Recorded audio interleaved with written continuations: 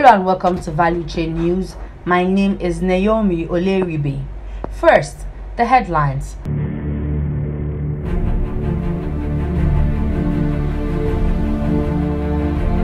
Discovery of oil at Komani River, a boost for oil and gas exploration in northern Nigeria. Minister Valuechain Ono.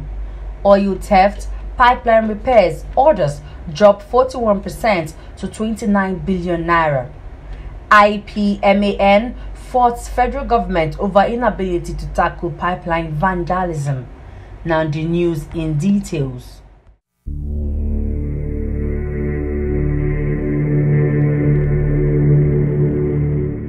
Nigeria's Minister of Science, Technology and Innovation, Dr. Valuechain Ono, has said that the discovery of crude oil at Komani River in the Upper Benue is a big boost for oil and gas exploration in the country's frontier basin and northern Nigeria.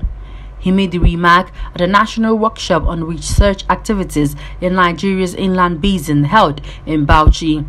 The minister, who was represented by Professor Jidere Bala, Director General of Energy Commission of Nigeria, attributed the efforts of research activities to the discovery of crude oil at River Komani. He reiterated the desire of the federal government to grow the country's petroleum reserves to about 40 billion barrels by 2030 through diversification from Niger Delta's basin to include the frontier basins of Benue, Anambra, Bida, Chad, Dahomey, and Sokoto.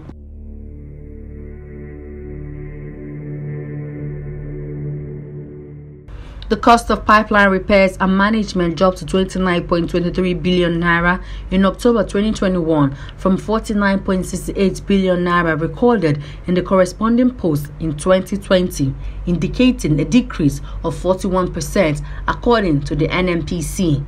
A breakdown of the development showed that the corporation recorded the highest spending in October, as a total of 6.5 billion naira was utilized for the repair of pipelines and other facilities. Other breakdown of the development showed that 12.91 billion was spent between the period under review as security and maintenance costs.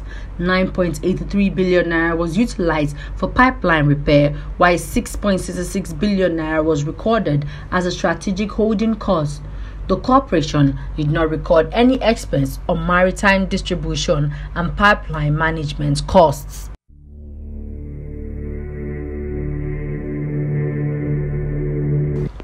The Independent Petroleum Marketers Association of Nigeria, IPMAN, faulted the federal government over its inability to tackle pipeline vandalism in the country. Senior Special Assistant on Special Duties to the Chairman, National Task Force on Anti-Pipeline Vandalization, Petroleum Product Adulteration and Monitoring, Nwozuzuchi Gozie, said that illegal refineries should be legalized rather than destroyed. He said the federal government should probe the direct sale and direct purchase (NSDP) of crude oil schemes spearheaded by NNPC. The federal government has lost the capacity to stop vandalism and illegal refinery. They have failed in their capacity to provide to Nigerians functional refineries. It is ridiculous that in this modern era, Nigeria is still importing refined products. How can Nigeria be taking crude abroad for refining? He said. The Nigerian Navy ship NNSB Croft Apapa Lagos arrested no fewer than 16 suspected pipeline vendors at Agbagbo segment of the NNPC pipelines. According to the commander NNSB Croft, Commander Bashir Mohammed, the arrest was made by the ship's task force at the Atlas Cove over a credible intelligence report.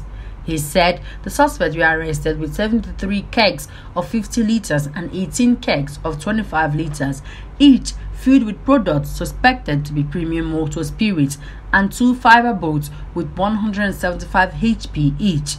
Some were also arrested during a routine harbor patrol at the creek around the Snake Island. The arrest will send a message to the criminals of the Nigerian Navy's resolve of zero tolerance to pipeline vandalism and illegal bunkering. NNSB Croft will not relent in executing the mandate of the Chief of Naval Staff CNS Vice Admiral Awal Gambo, which is geared towards eliminating economic sabotage, thereby boosting national prosperity.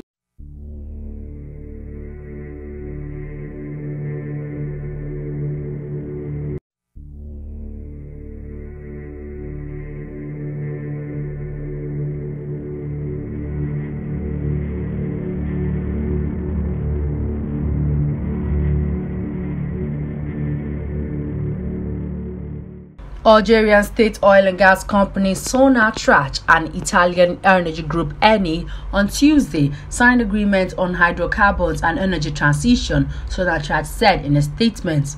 The first contract is an agreement of $1.4 billion exploration and product contract in the Valuechain Basin area in southeastern Algeria for the production of 45,000 barrels of oil equivalent per day, Sonatrach said. The contract covers a total area of 7,880 square kilometers in the southern part of the Valuechain Basin, where Sonatrach and Eni have been operating since 2013. The second agreement for cooperation in the energy transition sector aims to strengthen the existing technological cooperation and pursue efforts to reduce the carbon footprint, according to Sonatrach. The agreement will focus on joint development of renewable and new energies, particularly in production of solar energy, lithium prospecting, biofuels, and hydrogen production, Sonatrach added.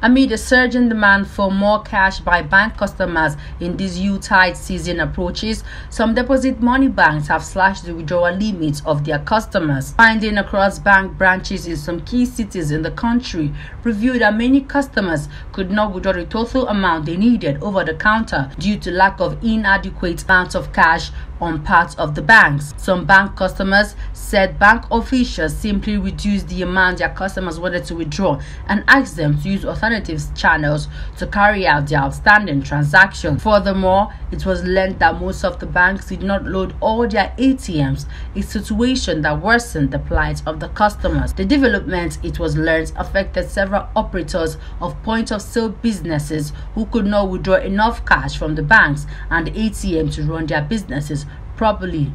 Customers from several parts of the country, including Lagos, Taraba, Ogun, Ondo, Abuja, shared their grievances in separate interviews. Some of the customers observed that the problem has started since the previous week.